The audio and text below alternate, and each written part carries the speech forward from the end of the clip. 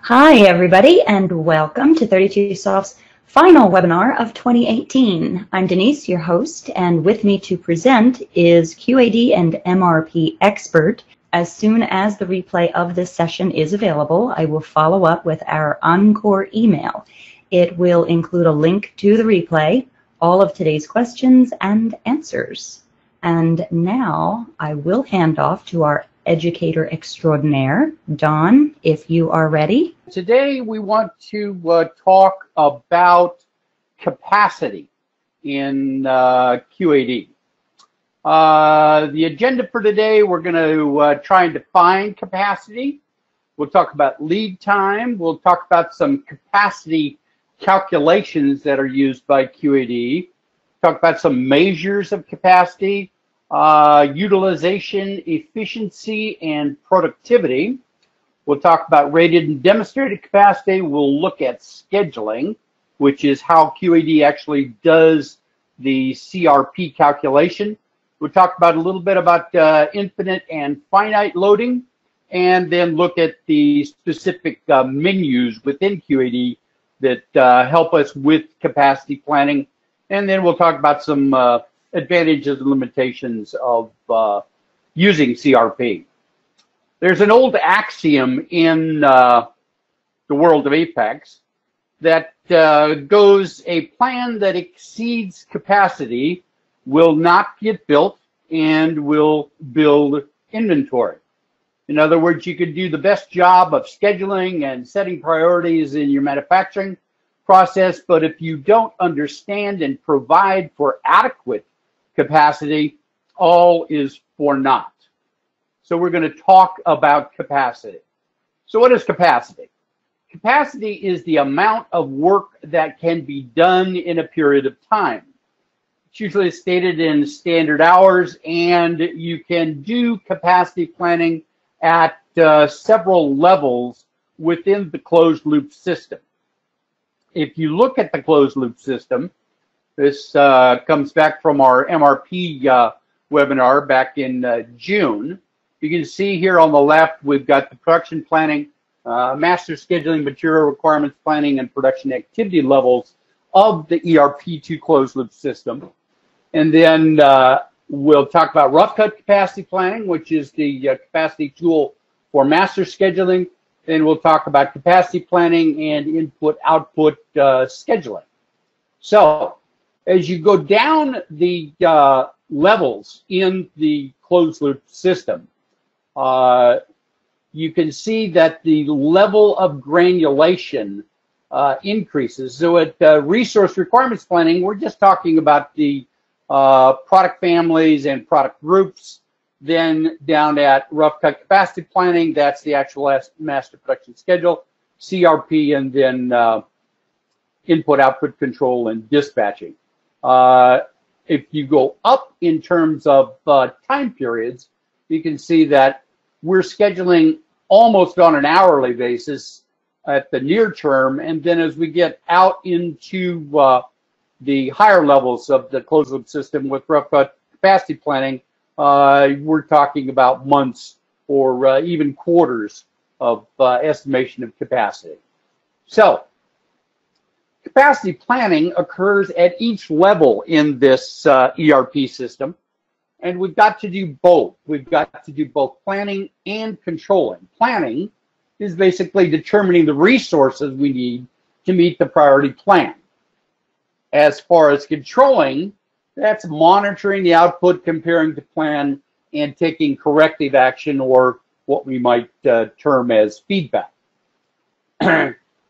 As we go about defining the system specifications for our capacity planning process, we've got a few choices that our organization needs to make, both in terms of defining capacity and load. So at each level in the closed loop system, we need to define both the units of measure and the units of measure for load and capacity. So we want to make sure that we're talking apples to apples in terms of these units of measure, whether it's labor hours or square footage or units of warehouse space. the horizons, as we talked about just a second ago, in the near term, it's more granulated. So at the input-output control, we're actually at the router sequences of the work orders out on the shop floor, whereas at rough cut capacity planning, we're all the way up at product groups and levels. So you need to define these at each level: the resource, the departments, the work centers, and you need to define the routers that are going to define the sequence of events that are going to be planned for your capacity plan.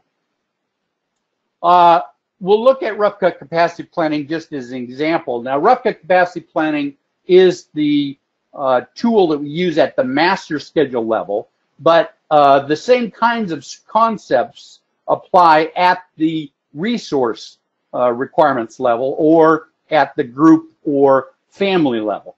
So this converts the master production schedule into the impact on key resources. And I said we could do that for labor, equipment, cash, inventory, several different units of measure that we can use to estimate this capacity requirements.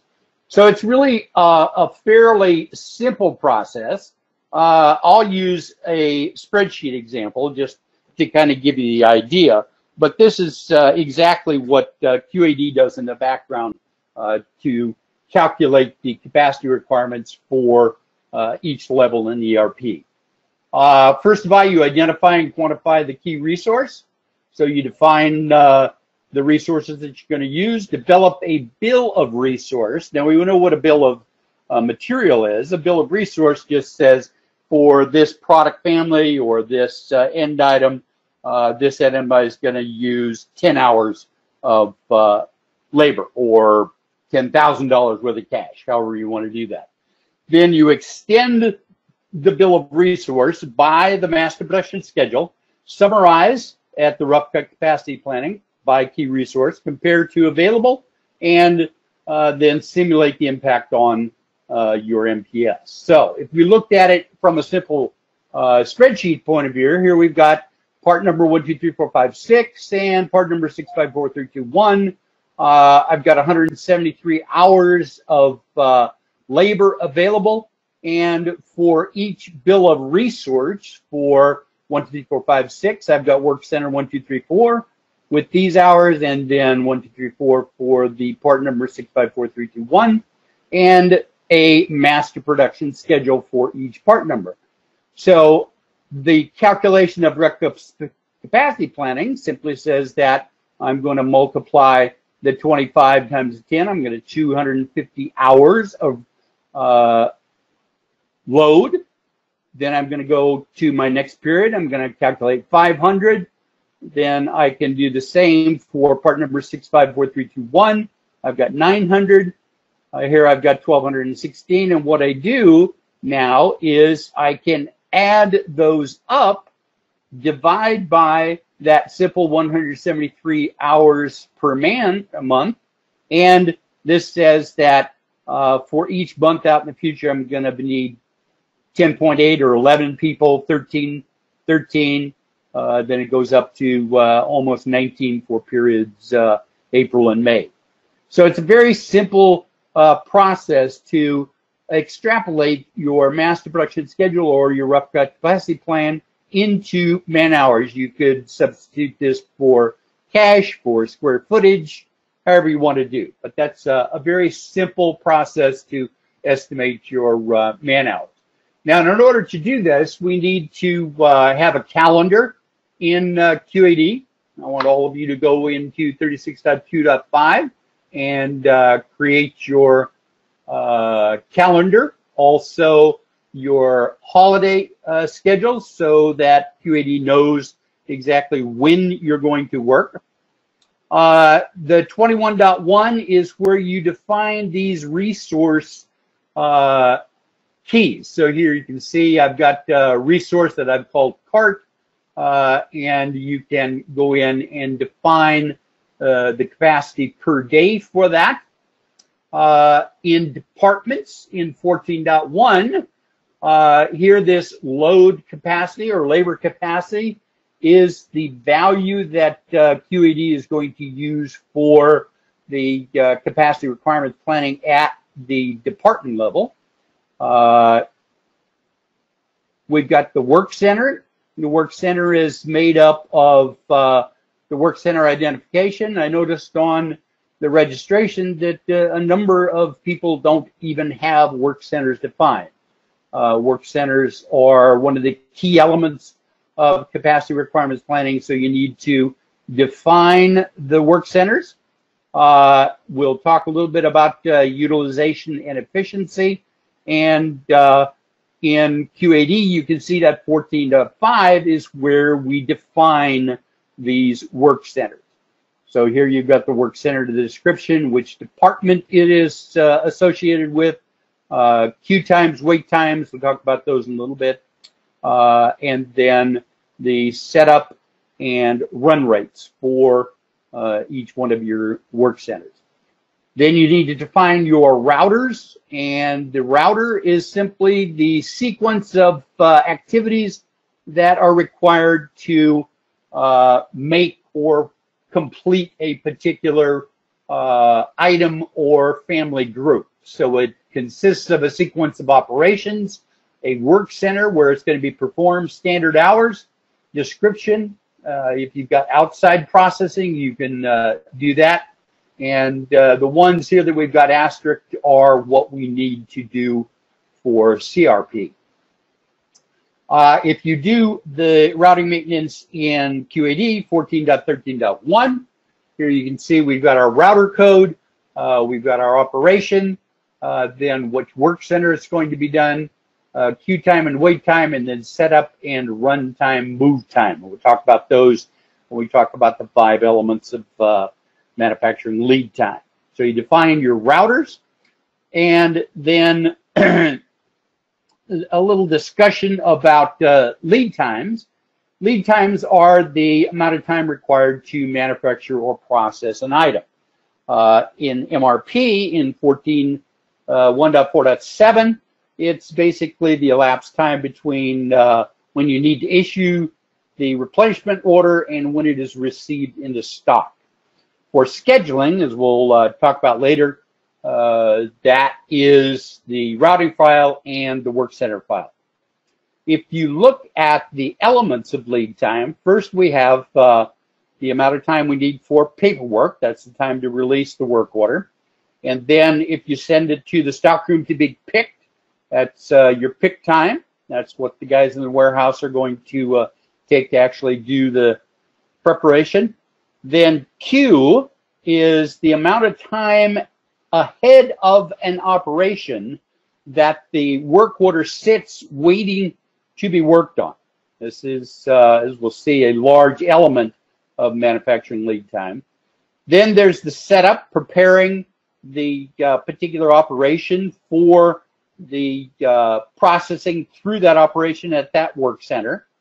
Then the run time, which is the time performing the operation.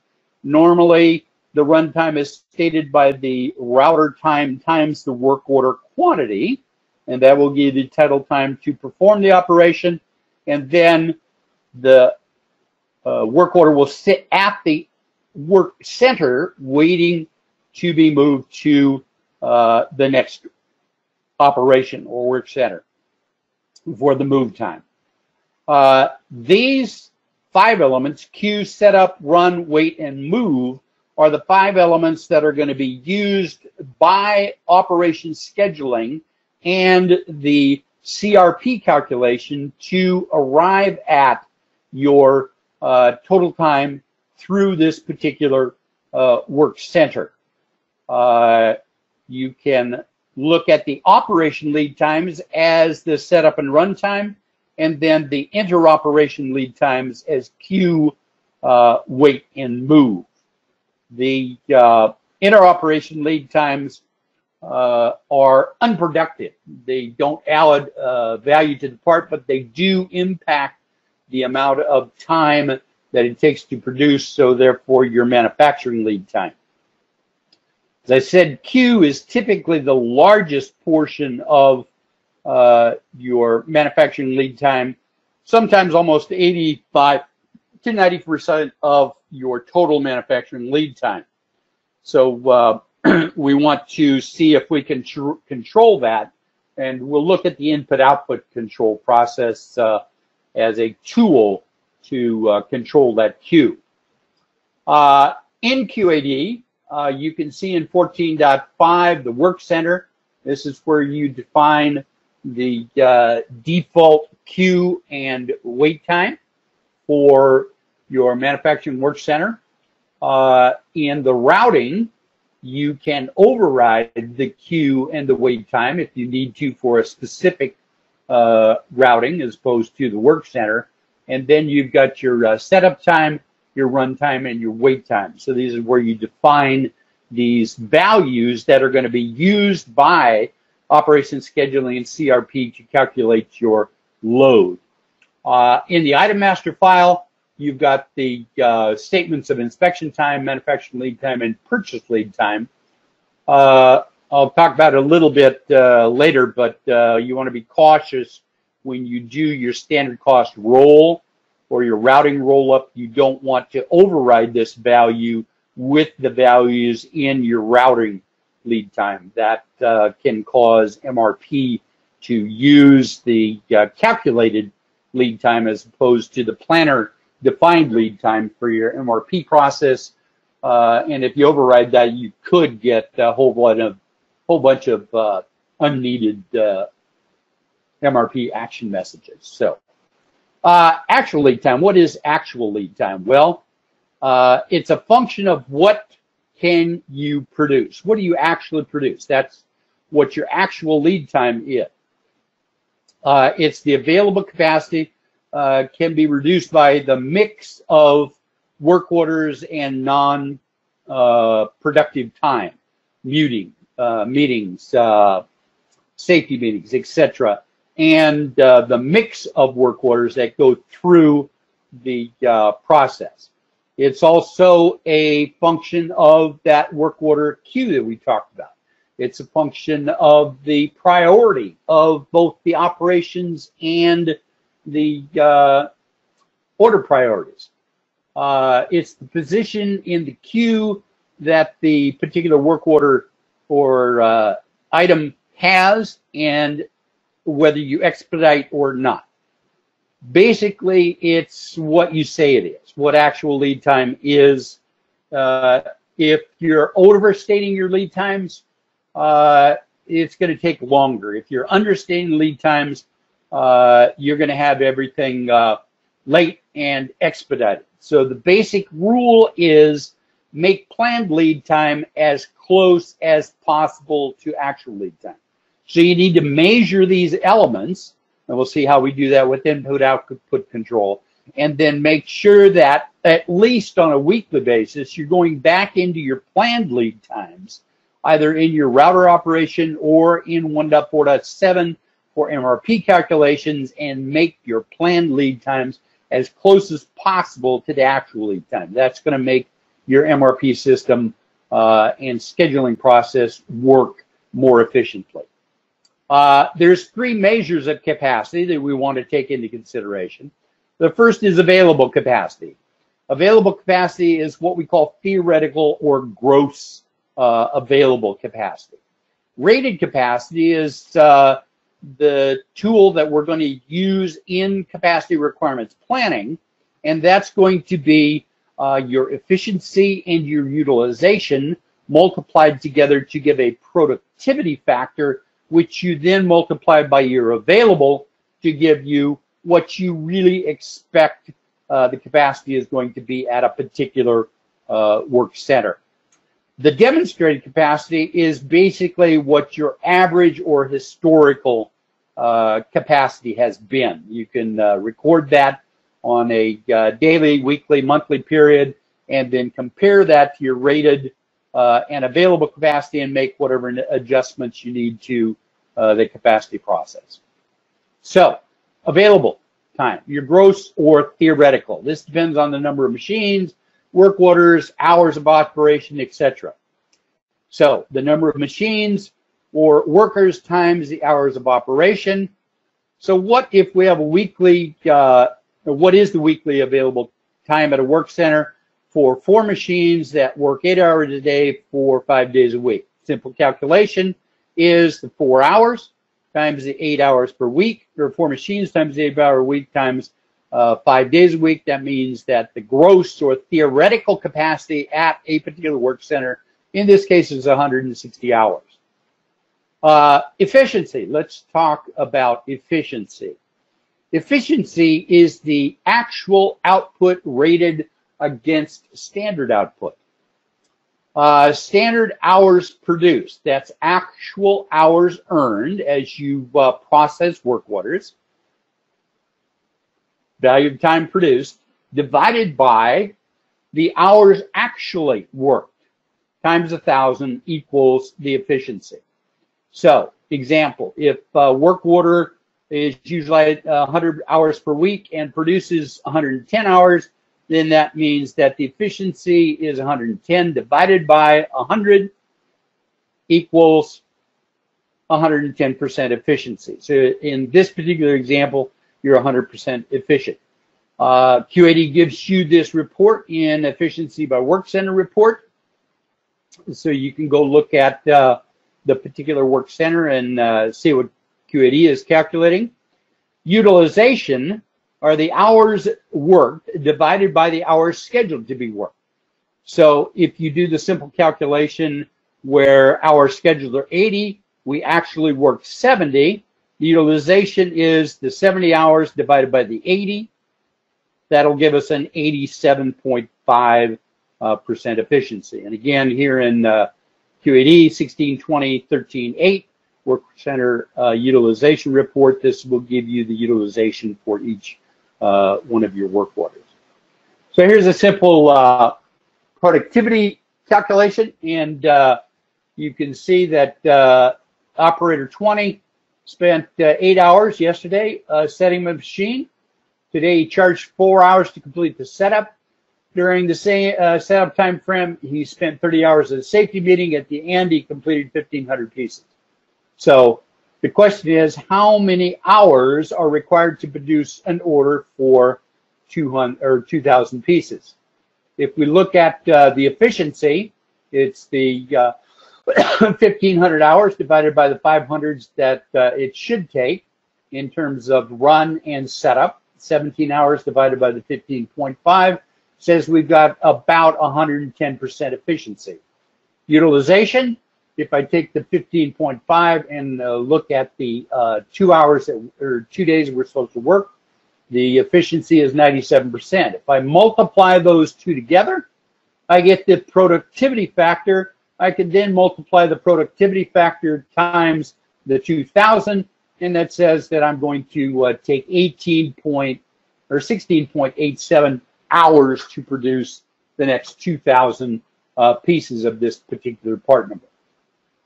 So that's how we would calculate the productivity.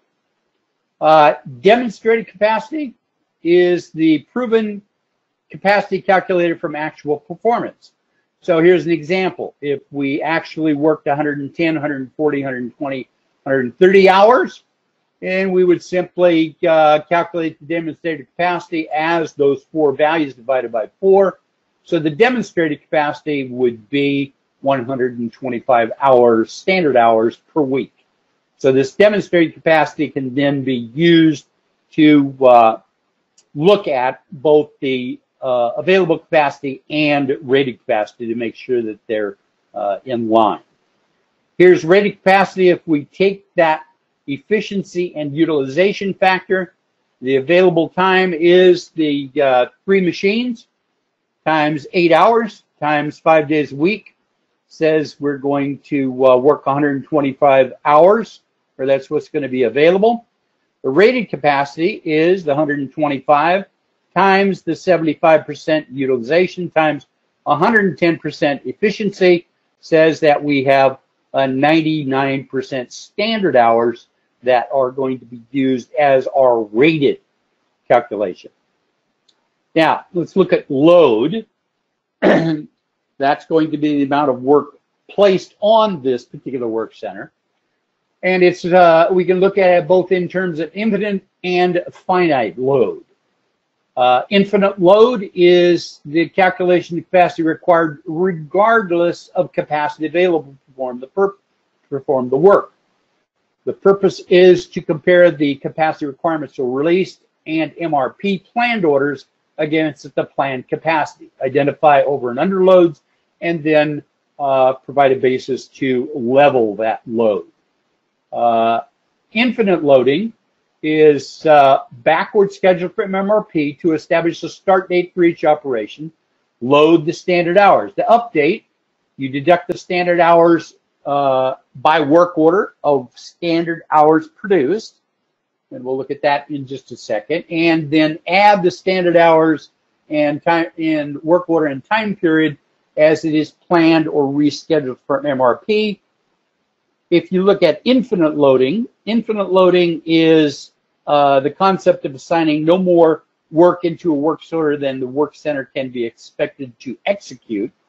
And the purpose is to schedule and load each work center on the basis of order priority revision in order to level each job and the job basis. First of all, you establish the planned available. You sequence the work orders in your priority sequence.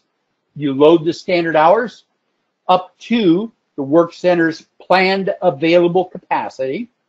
And then as planned available capacity is consumed in one time period, work orders are then scheduled into future work orders. You update it, start over daily, recalculate the priorities, reload from above, do it hourly if required, and use the date and any manufacturing override you might have and the latest due date calculation from MRP. So, if we want to look at finite or infinite loading, we're going to use a scheduling technique. And that scheduling technique has some objectives to meet order required dates, determine planned order start dates and end dates, establish operational priorities, do some short-range load projections, develop this input-output control that we'll talk about, and then hopefully minimize the job lateness and any chaos that might exist out on the floor. We looked at 36.2.5. You got to define your work order calendar in QAD. And then we've defined the queue, setup, run, wait, and move in terms of our routers and our particular work centers. And now we're going to schedule. And that is to determine when the orders should be started and completed at each work center. So you calculate the operation time, the setup and run. Then you add the inter-operation lead times, queue, wait, and move. And this then becomes the basis of our CRP calculations. The scheduling steps are provide the data, develop the calendars and the rules, choose the scheduling method, and then do your scheduling based on your setup and runtime and your wait and move times. You only have to perform these on a one-time basis. This is performed repeatedly, almost on a daily, if not an hourly basis. So operation sequencing is the technique we use for short-term planning of actual jobs to be run at a work center. The outputs are a set of prioritized completion dates and a simulated queue level at each work center over time.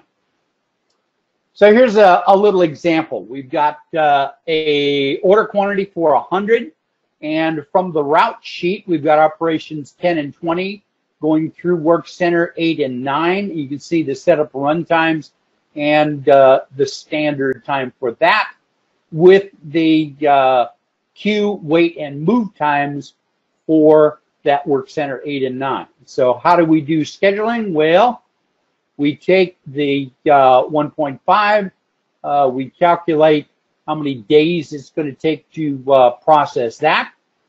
Then we can look through operation 20 at Work Center 9.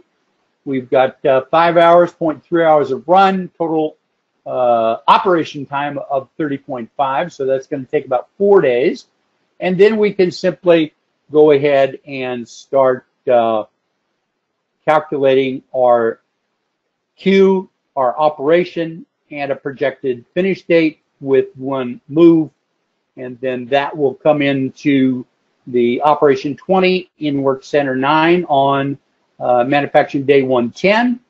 We can then calculate the number of days that it's going to take to move. And then finally, we see it comes into the warehouse on manufacturing date 120.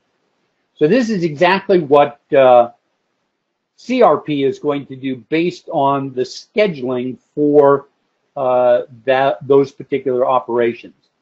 Here we can see a result of a load report for, in this case, Work Center 0617.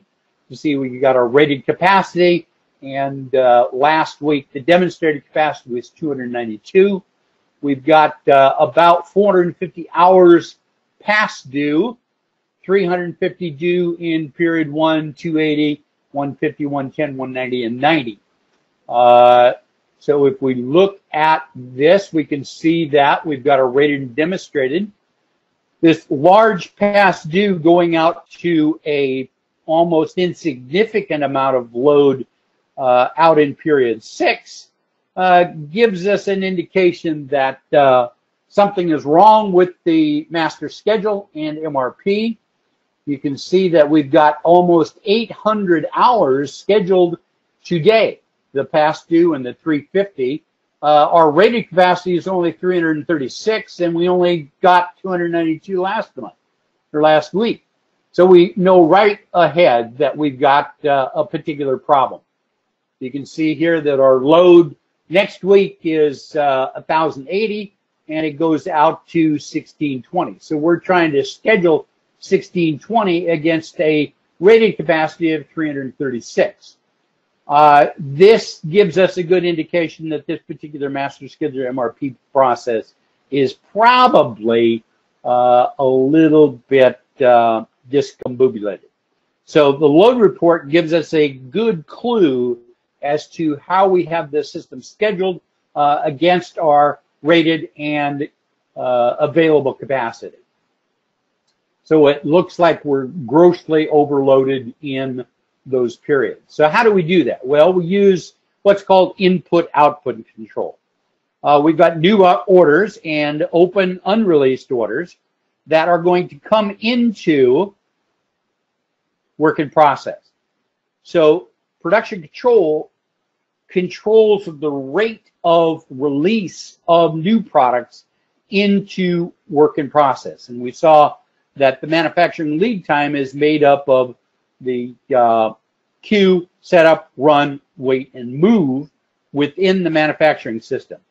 So the amount of capacity that we have defined is controlled by how much product we produce, and that then is the output rate for completed process. So the way we control this manufacturing lead time is to control the input and the output, and that is what brings us to this concept of input-output control. So how do you do input-output control? Well, first of all, you plan the input, you plan the output, you establish a hold area because you want those work orders to be held before you actually put them out into the work center with picked material from the warehouse. Then we're going to use MRP to recalculate or reschedule. We can offload, and this allows us to monitor capacity requirements and basically build credibility with the shop floor foreman. So here's a short example of Work Center 20. We've got 40 hours of planned output per week. You can see, so over the 5 periods, we plan to output 200 hours. We plan to input, according to our capacity or our scheduling process, 38, 32, 36, 190 hours, and we then can go ahead and calculate what our planned backlog is going to be. That's the 38 or 32 plus 38 minus 40 gives us a planned backlog or planned queue of 30 hours at the end of period 1. The actual output is the actual input minus the actual output, and that is going to give us a 34 value in the end of period 1. And then we can go and we can look at how we are planning to have this work center perform with the planned backlog or planned queue. We plan to reduce the planned queue from 30 to 28. When we actually look at what we've done, we can measure what that output actually is. So here in 1620.13.12, we've got our input-output control report. And what we use this input-output capacity planning is to balance the load and capacity. So capacity is people, equipment, hours, released out load. We've got capacity modifiers. We can look at breaks, downtime, rework, absenteeism. The load is the released orders and planned orders plus other, or we rework if we have any, maintenance if required. And so we can use these tools to balance this capacity and load, so we are always producing what we intend to. Both capacity and load are dynamic, and balancing is an ongoing effort. So the results of not doing this balancing of load and capacity is that it's a complex process. You might think that it's unmanageable, but if you do it on a regular basis and look at capacity and load on not just a weekly or a monthly, but every day and hourly if necessary process, we can control that level of work in process out on the shop. There's several alternatives to relieve overloads. We can increase capacity, or we can decrease capacity, shift loads to other resources, etc. So these tools then can be used to balance that load capacity based on your scheduling and your CRP output. Here's just a quick look at some of the menus that we've talked about. We've got the routing maintenance. We've got labor feedback, because this is one of the two tools that you use to relieve the particular completion of a work order routing operation at a work center through the labor feedback. We're planning another webinar later, probably early next year, where we're going to talk about shop floor control, labor feedback, and work center. Work center work order receipt actually removes the work order quantity from work in process, therefore eliminating it from the load calculations that QAD is going to process. Here's 24.1, which you probably need to put in your batch processing every night, so that you recalculate the capacity plan based on the new MRP calculations from either your regen or your net chain calculations. Here's your input-output control we looked at. QAD gives you these work center load reports so that you can look at the balance between the load and capacity. This is at the summary level. You can also do it at the detail level. You can do it at department levels, or you can use the department or resource in the 24.1 process. So this is the product line resource calculation, basically the same process as rough cut capacity planning except at the resource you've defined in the system. So there's lots of advantages to doing CRP. Provides time phase visibility of load and capacity, confirms that you have adequate cumulative capacity, estimates lead times more precisely. The limitations of CRP are that it applies primarily to job shop. If you're using repetitive, there are other tools, but not so much capacity requirements planning. CRP only uses backward scheduling, not forward scheduling, as does finite scheduling. And as you can see, requires extensive accuracy of data. You don't just approach CRP and shop floor control scheduling and the balancing of load capacity unless you have a very, very good idea of what your data requirements are. So if you are familiar, there's the new master scheduling workbench, production scheduling workbench. It has this whole process of capacity requirements planning built into it. Brent Schultz, Guido have done some good presentations at the last MUG, Explorer, West Coast User Group on the use of this master scheduling workbench. If you had any questions, please let us know, but that's a good tool. In February, Olina is going to give an example of, or a webinar on the new 32SOF master scheduling, production scheduling workbench with visualization. So that should be interesting. If any of you are planning to upgrade, be aware that the new production order functionality basically combines work orders, Kanban, advanced, repetitive into this new production order functionality, but the CRP portion of that still remains the same. So back to the truism. If you don't plan and give the system its necessary capacity, your plan will not get built and you will bid inventory. So MRP is important, but I think capacity is actually more important than MRP. Go.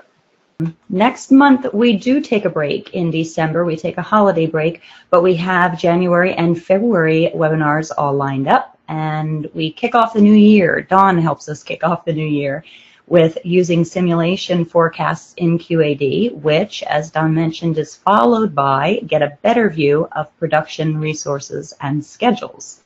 Registration for both of these is open, and links can be found, registration links can be found on our website and at the bottom of all of our communications. So as I mentioned at the beginning, I'll be getting that encore email out to everybody that will link to the replay. If you scroll to the bottom, all links to all of our upcoming events, registration links are always available at the bottom there.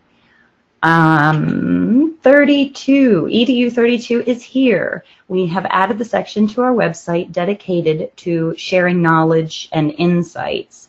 You can access EDU 32 from any of our web pages. It's right there in the top navigation. And this is the portal page. If you scroll down, you'll see that there's a featured video and article. And then at the very bottom, more videos and more EDU 32 articles. We will continue to add educational content. So we hope you will check it out and let us know what you think. Don, is there anything else? We can go ahead and move to wrap up with a final thought, and if there's anything else you wanted to add before I do that? Yeah, just a final thought. In any ERP, MRP calculation, I think companies tend to spend a lot of time on the MRP calculations, the planning, scheduling, prioritizing of materials and work orders, and regrettably, this whole process of capacity control through rough cut capacity planning, CRP, shop floor control, input, output, is a little bit beyond I won't say interest level of the organization, but as we've seen, it does take a fair amount of data. It requires an extensive amount of accuracy, discipline, and understanding. So I would simply counsel anybody who is going to undertake this. You can use the PowerPoint that Denise will make available to give you an idea of how CRP works. If you do CRP correctly, it is a wonderful tool to control the lead time and accuracy of your orders out in the shop, giving the customer or more accurate level of available for delivery. It's a great tool, and I would urge everybody to take a strong look at the CRP tools within QAD. So that's my sermon for the day. Thanks for that, Don. And yeah, anybody have any questions direct specifically for Don? Of course, he makes himself available and he answers questions thoroughly, and he is our guy, go-to guy. Okay, well, thank you, Don, and we'll go ahead and wrap this up for everybody. Let's see. Planning is bringing the future into the present so that you can do something about it now. And that would be the purpose of all the details Don went through for us all today. Thanks very much for your time, everyone. There is a brief survey at the end, as always, and we appreciate any input you might have about our webinars or upcoming webinars. If there's any suggestions you'd like to make about topics you'd like to hear more about, we'd love to hear from you. On behalf of all of us at 32Soft, we wish each of you a safe and super holiday season, and we look forward to seeing you back again in 2019. Have a great day, everybody. Thanks again. Thank you much. Have a wonderful day. Thank you, Don.